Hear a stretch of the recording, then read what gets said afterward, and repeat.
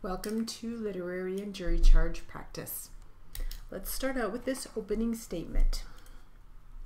Ready? Here we go. I'm Frank Ford. I was previously introduced, but I couldn't see you because of the column, and you probably didn't see me either. I represent Cindy Young, who's the lady sitting at the counsel table. There is a difference from what you just heard from plaintiff's counsel and what you'll hear from me, and that difference is this. Ms. Young cannot say anything to you about why Mr. Irvin, the plaintiff, this gentleman here, suddenly came into her lane. She cannot give you any explanation for that. Mr. Irvin is the gentleman who will have to tell you what happened. All Ms. Young can tell you, and it's very simple, is that she was driving along, approaching Leonardtown Road. She's in the extreme left lane. For those of you who are familiar with this intersection, there are two left turn lanes that go up to Leonardtown Road.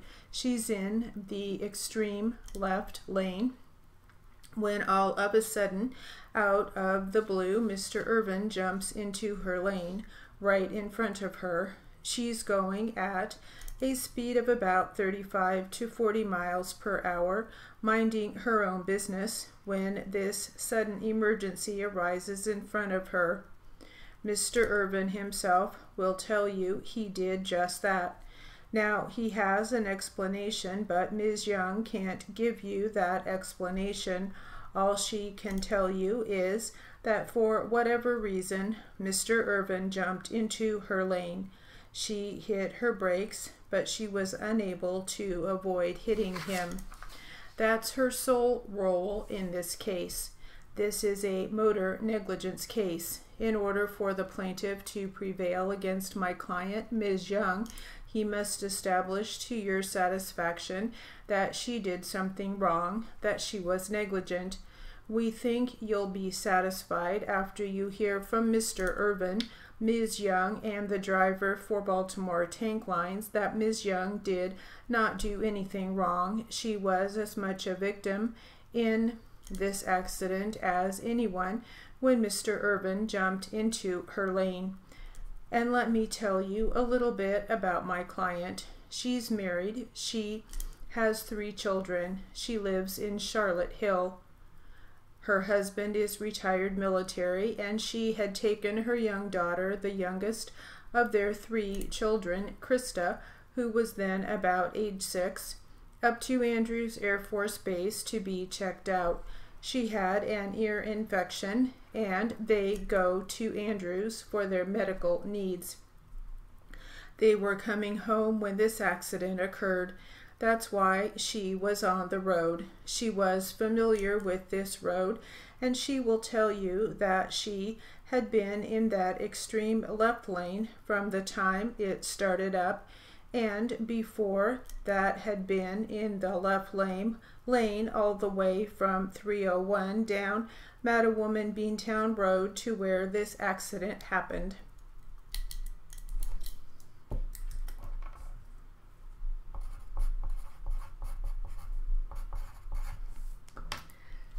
A short one, a short opening statement. Now we'll try some jury charge.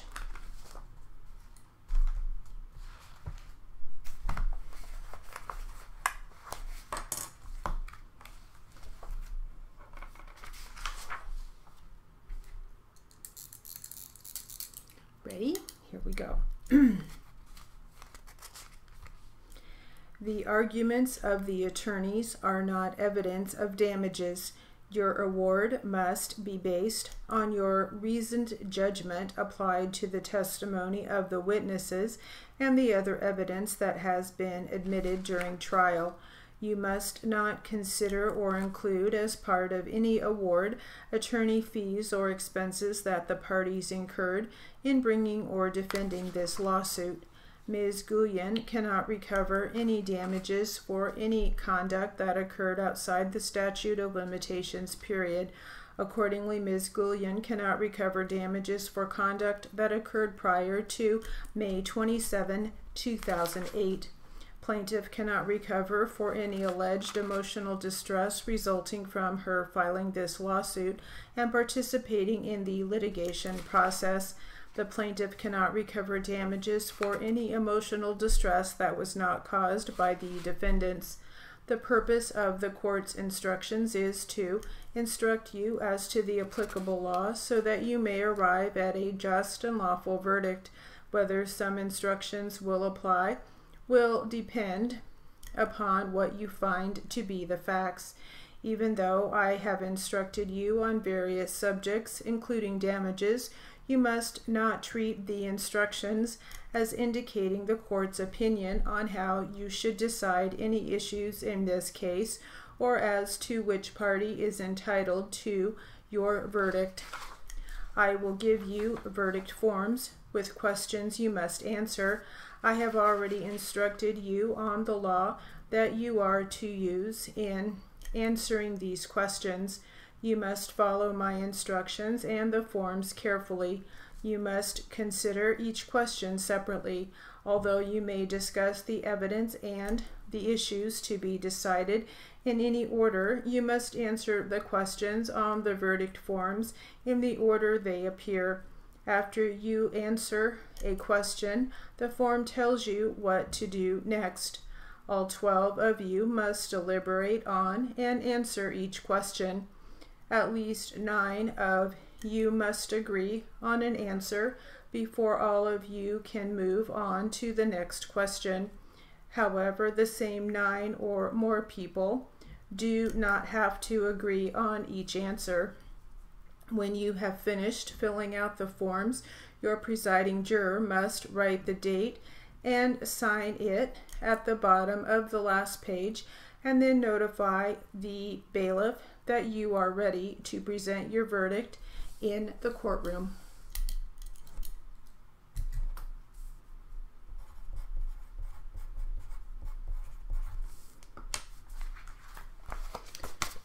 Right. That is the end of that jury charge.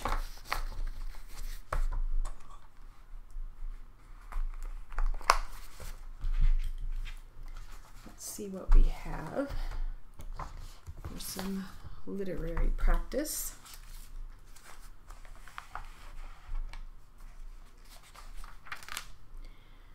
This is one that we had started before. It's called Tips for Going Green.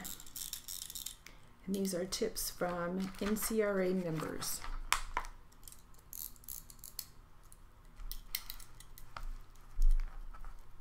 Ready? Here we go.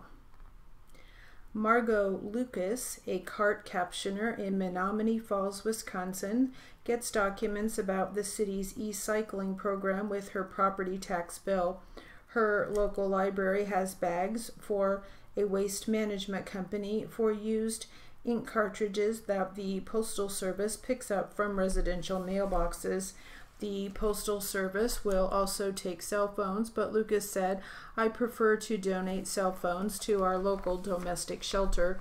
In my family, when an old computer PC has spent a few years in the basement and we decide we can get rid of it, we take out the hard drive, smash it with a hammer, and take everything to the recycling center, including the power cord, keyboard, etc., said Patricia Schneider, RDR, CRR, a freelancer in Louisville, Kentucky. If your town doesn't have a resource for recycling electronics, another one nearby might instead. Teresa Alexander, RMR, CRR, an official in Buellton, Texas, takes advantage of a neighboring town's recycling day where they will accept certain items at certain locations, from old tires at one location to any electronics and old TVs at another location to used oil at another. turning off electronics and lights. A few members mentioned that turning off electronics and especially lights has become a habit. My family and friends tease me about how I can't walk out of a room or even walk by a room with lights on and not flip the switch off, said Michelle Gustafson, RPR-CRR, a freelancer in Indianapolis, Indiana. For those interested in developing the habit, however, some members did provide a few tips. I do have sticky notes on my desk in my office reminding me to plug or unplug computers, or at least set them on energy saving mode, and the same thing with the lights in my office, said Christine Johnson, RMR, a freelancer in Phoenix, Arizona.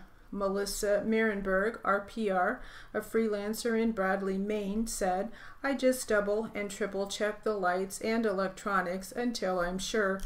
Our offices are equipped with sensors to turn the lights off after 10 minutes, cutting down on usage, and our thermostats are set to a limiting range as well, said Janet Davis, RDR-CRR, an official in Cheyenne, Wyoming. For smaller electronics like laptops, Jeanette Visier, RPR, a freelancer in Cameron Park, California, said, I ask myself if I plan to use it within the next couple of hours. If not, then I turn it off. Unplugging small electronics is also a popular tip. One way I found that's easy for me to do that is to actually store the appliance, like my toaster and blender, off the counter. So when I'm finished using the appliance, I unplug it and put it back where it belongs, says Marie Schultz, an official in St. Paul, Minnesota. Also, when I'm charging an electronic device, such as my laptop's cell phone or Kindle, I take the electronic off the charger when the battery is at 100% or close to. I also unplug and store my chargers when I'm not using them. At the end of my workday, as long as the device is not in need of a charge, I pull the plug from the wall or switch off the power strip, which is sometimes easier than pulling a plug. As long as my steno machine has a charge, I am sure to unplug that as well. I also pull the power plug on my computers. This also helps in case of a storm. I can ensure I'm not getting any power surges into my equipment, says Kim Fagiani, RMR, a captioner in Warren, Ohio. I do not turn off things such as my router or cable box, for instance. The time it might take to reboot is something that isn't good for my remote work, she added. Jennifer Church, RPR, a freelancer in Phoenix, Arizona, recommended avoiding lights when possible. If I can open the blinds to let the sun in, then I don't need to turn the lights on, she said. And Tonya Kaiser, RPR, CMRS, a freelancer in Fort Wayne, Indiana, pointed out, I don't really think of it as going green as much as not paying for electricity for things we're not using.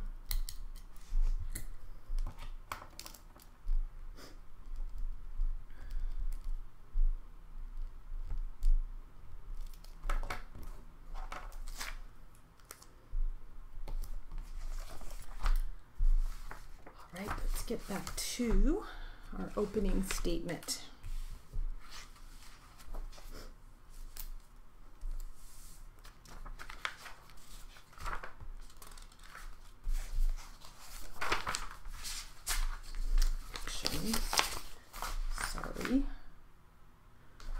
We're done with our opening statement. This is the closing argument. Sorry about that. Ready? Here we go. Now, what's more likely than not, I think Mr. Irvin's version is more likely than not he's a gentleman who's on his way home to get ready for work. Something comes into his lane. He immediately goes in the opposite direction, and then right at the scene, the first thing that he says to the only other person that was right there and that stopped is, "Did you see that truck?" You know, he didn't sit and think of how the accident happened. He didn't sit there for 20 minutes and try to come up with a reason. He said exactly what had just happened to him moments before. You know, it's the one thing that Ms. Young clearly remembers about this accident is that Mr. Irvin said that immediately afterwards. Now, Mr. Quaid, he can't tell you for sure what, if anything, he did, or what Mr. Irvin or Ms. Young did. He has nothing to say about this accident other than he hopes you'll believe that he didn't do anything, but he hasn't offered any proof of it, and the only proof as to what the actions of this trailer was are Mr. Irvin's story of how it happened and the comment that he made right afterwards to somebody who's also a defendant in the case. Ms. Young doesn't have any reason to say that that's what Mr. Irvin said unless he said it. She has nothing to gain by supporting his version of the events in that respect. So I would submit to you that what she said, that he said to her, is very, very reliable because she has no reason to make it up. It happened right after the accident. She was also very clear that that's what Mr. Irvin said. And again, there's been some discussion about what you actually have to do physically with your vehicle as you go through here. Mr. Quaid's trying to say that you can just continue with from here, that you just continue with your vehicle in a straight line, and that as long as you don't do anything, you somehow will end up in this lane. But I think the diagram that everybody has agreed is an accurate representation of the road doesn't support that. As you can see, you know, if you're going to get into one of these turn lanes, you've got to cross that dividing line. You've got to go from a through lane into a turn lane. And the instructions the court just gave you say that when you have to do that, you can change lanes here when it's safe to do so. You gotta make sure it's safe to do so before you do it. And that's more likely than not what happened in this accident is that the driver of the Baltimore Tank Line's vehicle didn't exercise due care. How we know they didn't exercise due care is because the driver didn't make sure that that turn lane was clear of vehicles before he got into it. And Mr. Irvin testified that as soon as he was able, he got into this clear lane and continued on, and that had that vehicle not come over into his lane, he would have gone up to the light, made his turn, and gone home. And that's the long and short of what happened here. I think that it's common knowledge that nobody has exact recall of anything, particularly something that happened 2 years ago. But what's material, what's important, the important parts all make sense, because if a tractor trailer didn't come into Mr. Irvin's lane, why would he jump over into the next lane? He'd have no reason to do that, and if he was going to get into that lane, he would be in the wrong place because he has to make a right after he makes this turn. So Mr. Irvin's got no reason to ever be in this leftmost lane unless something forces him into it, which would be the truck that Ms. Young didn't see before the accident, but when Mr. Urban pointed it out to her at the light, she saw it and she admitted that too. So we know that a Baltimore Tank Lines vehicle was there. We know that it came into Mr. Urban's lane, and we know that that caused the accident. I'd submit to you that that's what more likely than not, and I'd ask you when you fill out that verdict sheet that it should say that Baltimore Tank Lines was negligent, and that Baltimore Tank Lines negligence was a cause of this accident. All right, and that will conclude our literary and jury charge practice.